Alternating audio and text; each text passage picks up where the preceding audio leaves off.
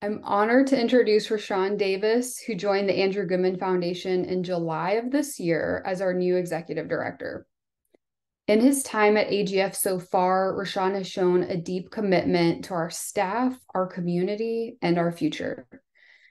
Rashawn has served in both the public and private sectors and has a passion for social justice and a commitment to closing societal gaps that disproportionately affect marginalized communities.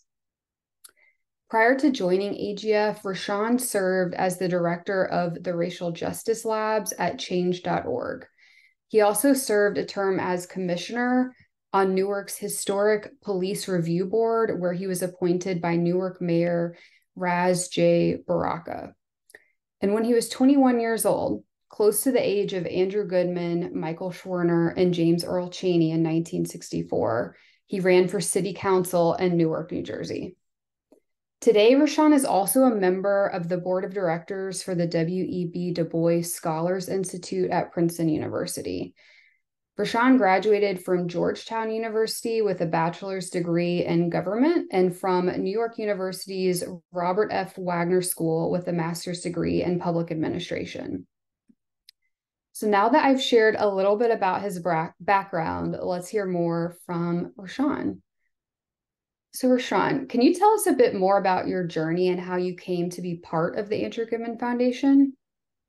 Yeah, I can do that. And I just want to take a moment and thank everyone for being on the call today. It's always strange to hear your bio read, but I'm so grateful for my experiences and all of them that have led me to this point.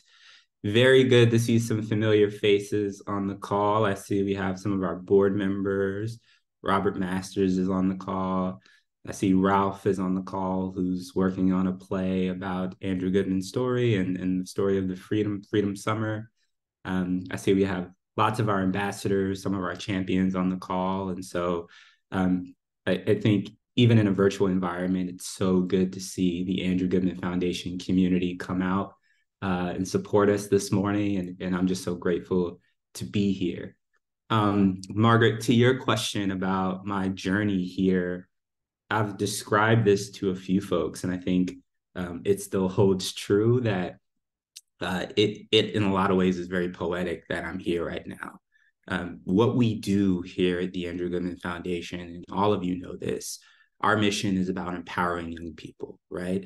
We want to make young voices and votes a powerful force in our democracy. That's at the core of what we do. And I can remember, as Margaret mentioned, when I was 20 years old, a junior in college, I decided I was going to run for a city council seat in my hometown of Newark, New Jersey. If anyone's from New Jersey or if anyone has roots in Newark, feel free to drop it in the chat. But I decided to run. I didn't know what the process was. I didn't know what to expect, but me and a few of my friends from high school and college knew that we wanted to make a difference, and we decided to put some money together. We had about $100 in a bank account, and we said we were going to run. We were going to knock on a few doors, show up at a few debates, and that was going to be the end of it. And I remember I was able to reschedule my classes at Georgetown, and I had classes Monday through Thursday. And then I was on a bus back to Newark on Friday and campaigned through the weekend. And so we attended our first debate. We did our first weekend of door knocking, and $100 in a campaign account turned into 1,000, and 1,000 turned into 10,000, and so on and so forth. And something that was supposed to be just sort of a 1-month project turned into 18 months of my life. And my entire career, everything I've done since that election has been grounded and influenced by those 18 months. And in particular, seeing the power of young people to make a difference. We lost that election, but to this day, I get messages from young people around Newark and around New Jersey who want to run for office and want to have their voices heard. And so I wish when I was running that there was a program like Vote Everywhere. And I wish that I was involved with the Andrew Goodman Foundation then. And so to be here, it feels like very much a full circle moment for me. And I'm so glad to be able to be here and serve our young people and our young leaders. And I haven't met all of you yet, but trust me when I tell you that I get stories on a weekly basis of the amazing things that each and every one of our ambassadors are doing, the amazing things our champions are doing on our campuses. And so I'm just so happy to be here and thrilled to get to know each and every one of you, and also very excited about what's in store for the future of this organization. Thanks for sharing your story about running for office, Rashawn. I find that so amazing and inspiring. And we actually have several ambassadors from our program who've run for office too, and campus champions.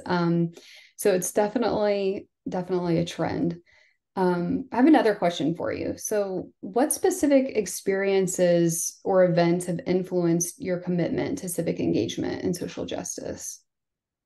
Yeah, I think anybody who's been involved in public service or organizing knows that once you start to do it, you sort of catch a bug for it. And I mentioned that I ran for office when I was 21 in Newark, and we lost that election, but I spent 18 months knocking on thousands of doors and understanding what the issues were in my community. And I had a lot of options about what I wanted to do next. But I decided that I wanted to become a community organizer with the ACLU. And so I did some community organizing with the ACLU, specifically around police reform. Um, I'm sure everyone here knows that our country has been dealing with the challenges of public safety and what that looks like in different communities, and how we make public safety better and make sure that it works for everyone. And Newark and New Jersey were right in the middle of that discussion. And so I was a community organizer at the ACLU, talking with police departments and talking with community members about what the future of public safety looked like. And so I say that to say, when you take an issue that is so contentious as public safety can be, especially if you live in a city that struggles with violent crime or other public safety threats, things like how to make police departments better can be very contentious issues. And so being able to spend many, many months with community organizations and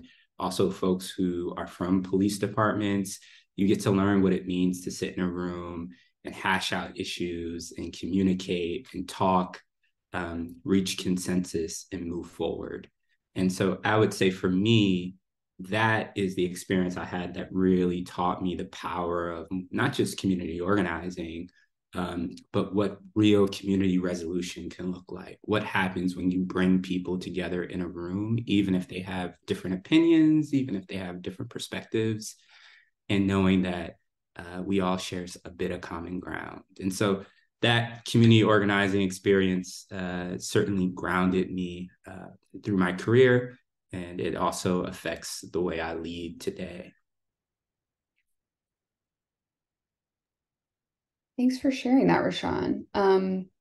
So transitioning a bit to your thoughts on the role of young leaders in our democracy, I'm curious, in your opinion, what unique contributions can young leaders make to our democracy, and how can they affect positive change?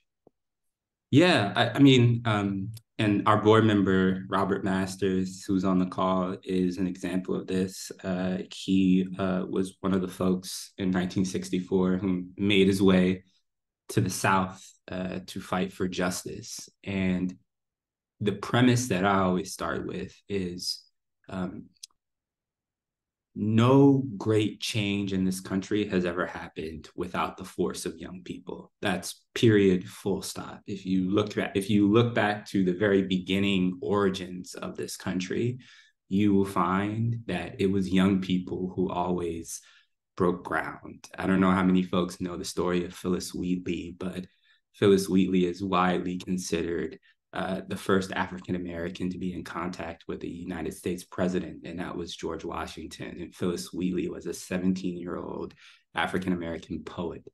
And George Washington writes in his journals about how much that experience of chatting with Phyllis Wheatley affected him. And so when you think about these huge iconic cultural moments throughout the history of this country, and also these moments of social change, they almost always happen because of young people. And when you think about the civil rights movement, what we know is that Andrew Goodman wasn't 35 or 40 or 50 years old.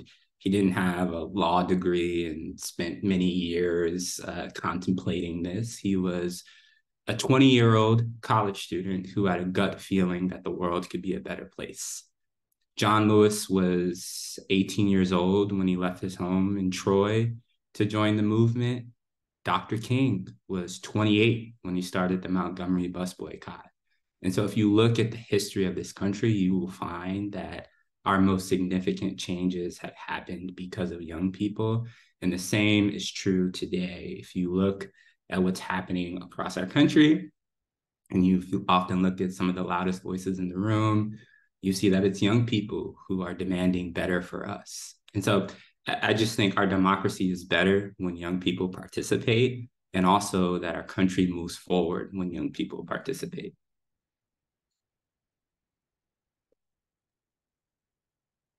I agree with you completely, Rashawn. I think, as you said so eloquently, young people catalyze change in our nation and always have. And I think we are so honored to have so many of those young people in our own program here with us at the Andrew Goodman Foundation and on this call today. So next, could you share with us some of the key initiatives and projects of the foundation, that we're currently working on to advance our mission?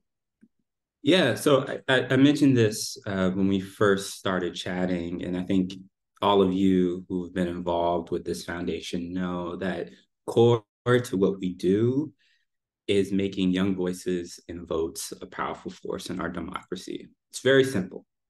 And we do that a bunch of different ways. I would say at the core of what we do is our Vote Everywhere program, and we have champions and ambassadors on this call, but that is our flagship program here at AGF.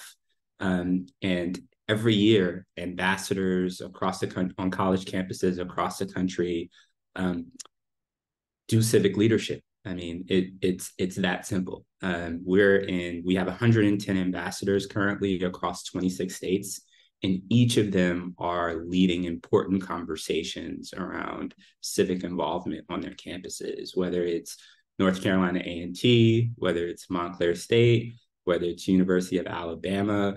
In each of these communities, we have student ambassadors on these campuses who are fundamentally leading the charge with civic leadership. And I'm so excited about that. And so that's the core of what we do.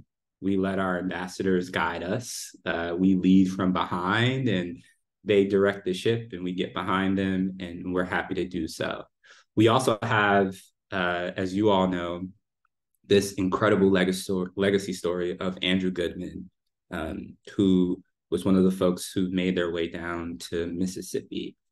And not just Andrew Goodman, but there are so many people who were involved in Freedom Summer 1964 that are also involved with this foundation. And so we also see our work as keepers of that story. Mo Banks, who's our director of communications, runs a podcast that's actually in the chat if you all want to check it out. And so what we do there is a lot of storytelling about these leaders of the past who helped our country get to where it is today. Robert Masters, again, who's on our board, is one of those folks whose story is captured in our podcast series. And so we have our Vote Everywhere program, which is really about the present and young people who are leading the charge. And then we have our podcast, which is about telling those stories.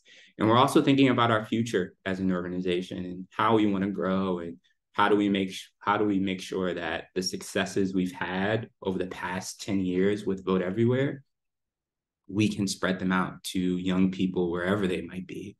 Because we know young people just aren't on college campuses, right? We know young people just aren't on 4-year college campuses. Some of them are in community colleges. Some of them are in the workforce. And so our mission is about reaching young people wherever they are.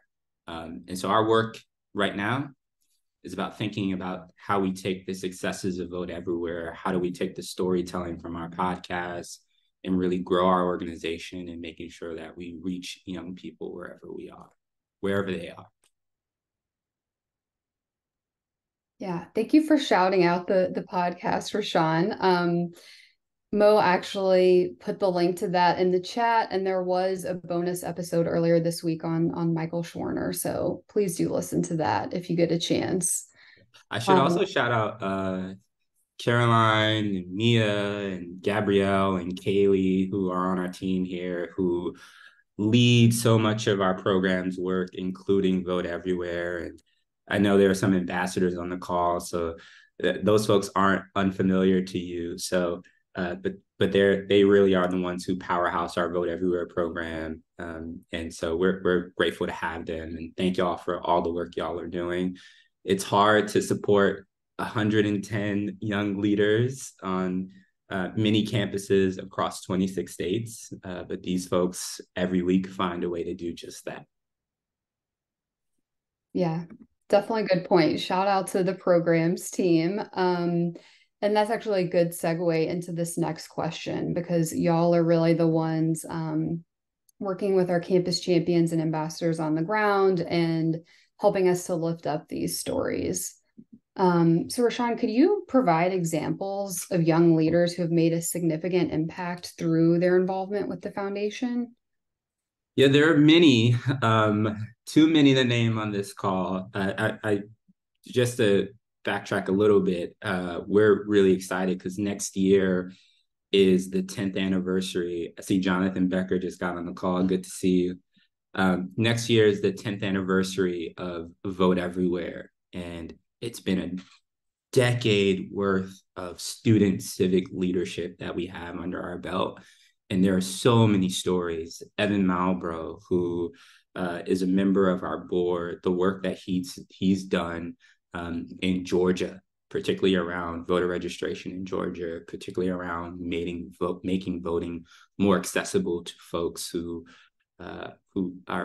voting is often a challenge. And so folks like him, folks like Sadia Saba, who was an ambassador at Bard College and decided that they had enough and that they were going to be a plaintiff in a lawsuit, and was able to win an on-campus polling place.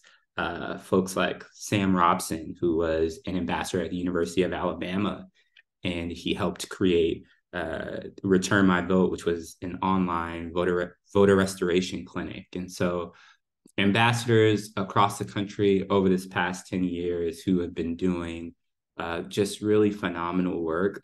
And even today, we have ambassadors on the call. And I see a lot of the project updates that you all have, and they're exciting things that are brewing.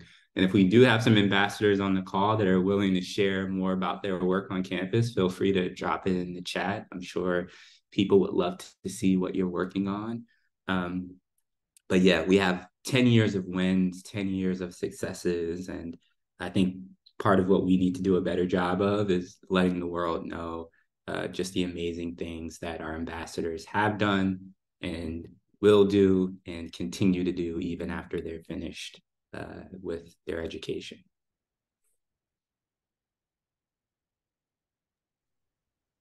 Yeah, as Rashawn said, we are very excited to be celebrating the 10th anniversary of Vote Everywhere next year, the 60th anniversary of Freedom Summer. And we have had so many incredible stories over the years, and know that the champions and ambassadors on this call are continuing to do that amazing work on the ground. Speaking of I'm sorry, because I'm seeing folks, and I want to just make sure I want to acknowledge them. This year, when we talk about the power and the wins, one of the things that we have done, we've made significant strides in, but is not often known, is our legal footprint. And AGF has had a history over the past 10 years of our board member, David Goodman, uses the phrase litigating when necessary. And so there's been a lot of that. AGF has filed amici and several lawsuits that have fought for student voice, that have fought for democracy for young people.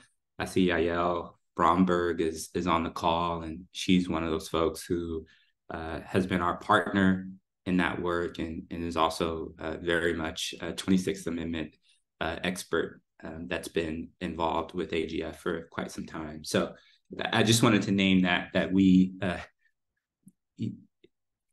increasing student voice and student leadership in our democracy is core to what we do, and we take many approaches to doing just that.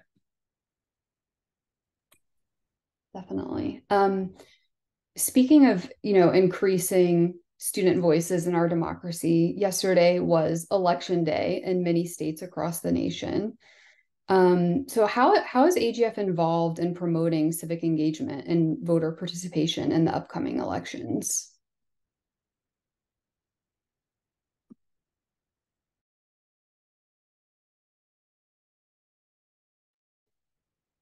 Rashawn, I think you're still muted. Sorry, y'all. What I'll say is that where we start from is voter registration, right? Our Vote Everywhere program is about civic leadership. It's about our ambassadors going to their campuses and going into their communities and being civic leaders. And oftentimes that results in a significant amount of voter registration. And over the course of a decade of Vote Everywhere, we've registered thousands of young people to vote, and we're really proud of that. And so when it comes to elections, one thing that we are always certain of is that AGF ambassadors will always show up to the polls, and that AGF ambassadors will always encourage their peers, their family, their community members to go out and vote.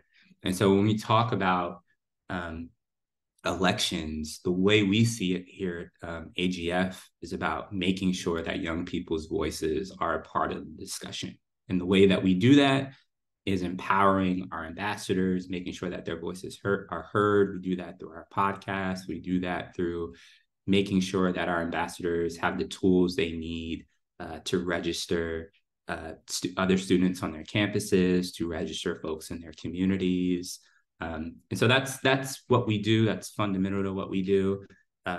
Some of our ambassadors even go further, and they get deeper involved into elections. And so we find that in every major election, that AGF ambassadors tend to be involved in one way or another. And we do what we can to support their civic leadership. But we're proud that every AGF ambassador comes out of the program with a set of skills and a set of understandings about how they can make sure that their voices are heard in every election, the big ones like we have coming up in 2024, and the ones that often get ignored, like the off-year elections, such as the one we had yesterday. Right. We definitely know here at AGF that there are no off years, and every election cycle is very important. So I have one last question for you, Rashawn, and then we'll get to the open floor. So what advice do you have for young individuals who want to make a difference in their communities during the next set of elections? Yeah, I mean, there's so many, but I think the most sound piece of advice I can give is internal piece of advice. When you are young, I think sometimes there is an assumption that because you are young, that your voice, your opinion doesn't matter. And that couldn't be further from the truth. Sometimes it's by design to make you think that your voice and your opinion doesn't matter, but it actually does, right? What we know is that next year, 41 million members of Gen Z will be eligible to vote. That is a significant number. It's an electorally altering number. And so if you don't think that because you're 18, 19, 20, 21 years old, that your voice and your vote doesn't matter, I think 41 million, you have 41 million other folks who will say differently. And so for me, it's being registered to vote is where you start. The second is if you're in college at a four-year university, becoming an Andrew Goodman Foundation ambassador. But even if you're not, engaging with the ambassadors on your campus, we have our site that folks can use as resources to understand the issues that are happening, to understand how to get involved, how to use their voice. But for me, the biggest advice, and I know you're going to hear from other folks who say, you should go out and do this big thing or do this big thing. And really, the biggest advice I can give is register and vote. I live in a community where a third of our population is under the age of 35, and yet those under 35 have very little representation at the city level, at the county level, at the state level. And a lot of that has to do with the fact that young people just aren't coming out to vote. And so part of our work here at the foundation is not just thinking about how we register young people to vote, but also how we compel folks and engage folks to actually show up at the polls year after year, because your voice is important and your vote is important.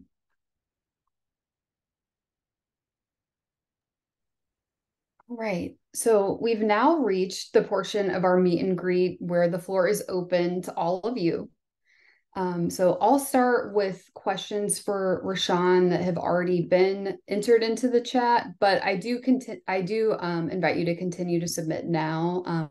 We do have some time, so get your questions ready and enter them into the chat, and we'll go from there. So the first one that I want to ask is, Rashawn, going back to your vision. So what's the core mission of AGF, and how does it align with your vision for the organization?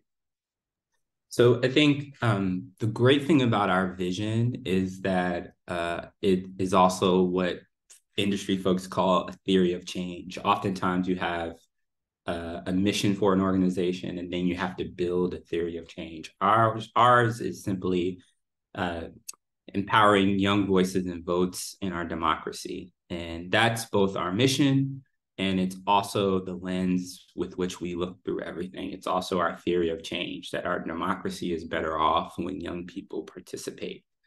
And so for me, that mission makes it so that the next stage of the Andrew Goodman Foundation is really about reaching young people where they are. I'm sure folks have seen the many studies and news articles that talk about young people more so than ever are reconsidering four-year universities, four-year colleges, and we see young people opting to go to two-year colleges and junior colleges. We see young people going straight into the workforce. And so again, our mission is not to just empower young voices and votes that happen to be on a four-year university.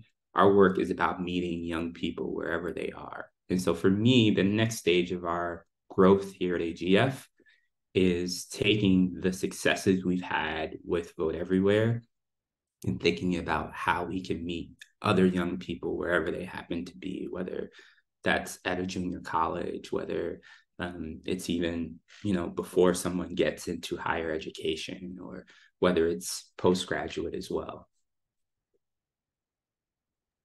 It looks like we have a question in the chat for you. So Mia said, when you reflect on the story of Goodman, Chaney, and Schwerner, what comes to mind, and how are you living the legacy? Yeah, the thing that comes to mind, honestly, is, and I talked about this at the top of the discussion, is this idea of age. And I know there's been lots of conversations across our country about age and voice and who gets a say in our democracy. And the thing that I think about when I think about that story is these were young college students who weren't professionals. They weren't particularly experienced in any of this. They had gone to trainings, but these were just young people who felt something in their gut and went for it. And so for me, when I think about that is our legacy story as an organization, and there is a through line between that legacy story and the work that we see every day in our ambassadors. right? We have 110 ambassadors across 26 states. And that same instinct that Andrew Goodman and Chaney and Schwerner had in 1964 is that same instinct that ambassadors have in 2023 across our campuses, across 26 states. So I see that really as a through line. And for me, personally, as ED, I think part of my work is making sure that we never lose that bridge, right? We're getting further and further out from the civil rights movement. And unfortunately, the way we talk about the civil rights movement has gotten a lot smaller. It's become a bit watered down. And I see part of our work is making sure that we never lose that bridge between that instinct that motivated young people in 1964 is the same one that motivates young people in 2023, and it'll be the same one that motivates young people in 2043. And so I see my job as ED as being a bridge between our legacy story, the past, and the work that we do currently, and also our future. All right. We've got two more questions in the chat. Let me just start with the first here from Kaylee. So she said, looking ahead, what strategies and approaches will AGF employ to ensure that young people are actively involved in shaping the organization's future initiatives and programs? Yeah, that's a great question. I think I mentioned this earlier, but I really believe in this concept of leading from behind. Everything that we do is because of our ambassadors. And so even when we think about growing as an organization, we want that to be informed by the experiences of our ambassadors. We had something called the Puffin Fellowship for a while, which was a postgraduate fellowship for ambassadors who were leaving college but wanted to stay involved. And we have an ambassador, and I won't say their name, just not to embarrass them, but they're at North Carolina A&T, and I was able to chat. As a team, we were able to chat with some of our ambassadors there. And the message that we got was, although they were graduating, they very much wanted to stay civically engaged. And so that put up a light bulb in our head about how can we continue to offer programs and services for even young people who graduate college, but still want to stay involved, still want to have a level of support when it comes to civic engagement.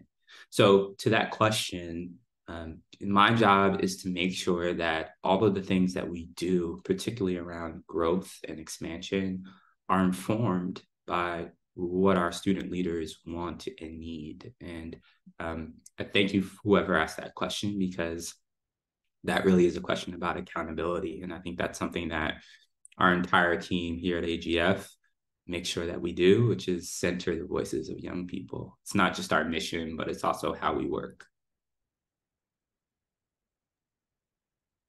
Right, Rashawn, you have a bunch more questions in the chat now. So Caroline is asking, what has inspired you the most so far in the month since you joined AGF? It's been so many things. I gotta say our ambassadors, right? And it's just because I'm never not awed by the courage and the audacity that young people have, right? Like we have ambassadors that are in, and I'll just say it this way, that are in some of our nation's most challenging states. And again, every week, every month, we see these young people relentlessly trying to build a different community, trying to build a better one. And I think I'm always really inspired by that. I think when you sit in the seat that I do, it's easy to kind of put your head down and lose track of what's going on. But our programs team and everybody at AGF does a good job of just reminding me of the incredible work that our student leaders are doing. And I'm never not inspired by the things that I hear and the things that I see that our ambassadors are doing and the things that they go on to do even after they graduate. And then it's our staff, right? I've been here since July. There are folks who have been with AGF for quite some time, and almost everyone has been here longer than me. And I can tell you that I've worked at many places where the job is just a job. And I think for many of our staff members at AGF, it's more than that. It's a value proposition for them. It's difficult for even me to explain 3 months in, but there is a loyalty here. There is a passion here. There is resoluteness to serve young people. And that passion is, I think, why AGF has had the staying power that it has, because it hasn't always been easy for our organization, but we've had staying power. And that's almost entirely because of the passion and commitment of our board and our staff. Rashawn, we have a question in the chat from Warren Rigby from Montclair State University. So his comment says, you mentioned partnerships in 26 states. What is your vision and or strategies to increase these partnerships to expand the work of AGF to even more states? Okay, Warren, I just want to say, shout out Essex County. I also live in Essex County. A close family member of mine just enrolled at Montclair State. So y'all have a special place in my heart right now. And this is a really good question. We work in 26 states, and I mentioned this, but we are a small but mighty team. And it's a lot of work to manage 110 ambassadors across 26 states. But we know that our mission is about empowering young people wherever they might be. And so growth means trying to connect with as many young people as we can. And growth means trying to provide as many young people with resources as we possibly can. There are lots of ways to do that. Our team has experimented with things like online modules to support young people. One of the things that we are considering too is partnerships, right? Part of leading from behind is starting from an assumption that we don't need to do everything, right? What does it look like for us to partner with community groups that can reach audiences that we can't? And we've been lucky enough because we have long-term relationships with many universities that we work at. We know who the community groups are. We've done work with them in the past. And so we're thinking about how do we invest in those partnerships more, and how do we support our partners in reaching some of the audiences that we can't. So when we talk about growing and expansion, it's not just about us here at AGF doing everything. It's about us being an organization that supports the movement for empowering young people broadly. And that's through partnerships, that's through storytelling, and that's through empowering our even our universities who want to, in many ways, bring this work even deeper into the infrastructure of the campus.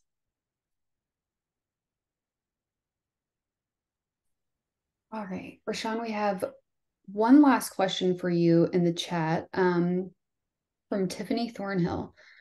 She says, does the foundation have any plans for creating a conference or retreat for ambassadors and campus champions to come together collectively? Something like a think between Vote Everywhere chapters. This is also a good question, Tiffany. It's like you've been in our team calls. We, for a long time, had the NCLTS conference, which was our major yearly conference that brought together our student ambassadors, our champions, and also just leaders in the democracy space, leaders in the social justice space. And it was such a success. And every ambassador I talked to that was able to attend an NCLTS always has fond memories of it. It did stop after 2020 when the pandemic hit, Like any other organization, the pandemic was challenging. And so we're in this process of rebuilding as an organization and trying to get back to some of the things that worked well for us. So the short answer to your question is we would love to bring back NCLTS and our conference for ambassadors, champions, leaders in the space. The hard answer is we got to find a way to pay for it, right? And so our team is working hard. We are talking to our funders, we're talking to our donors, and we do hope to bring that back. I just ask for some patience, but it is very much top of mind, Tiffany, for our team. Thanks, Rashawn. So as I just mentioned in the chat, that was our last question. But you're more than welcome to come to us with questions at any time. So you can reach us at info@andrewgoodman.org, and we will get back to you if you have any other questions for Rashawn. So on behalf of all of us, I want to thank you for joining our meet and greet with Rashawn today. We hope to do more of these in the future. And as I mentioned at the top of the hour, we are planning to send out the recording of this event. So we invite you to share it with your networks. And we also ask that you stay connected with us in a number of ways.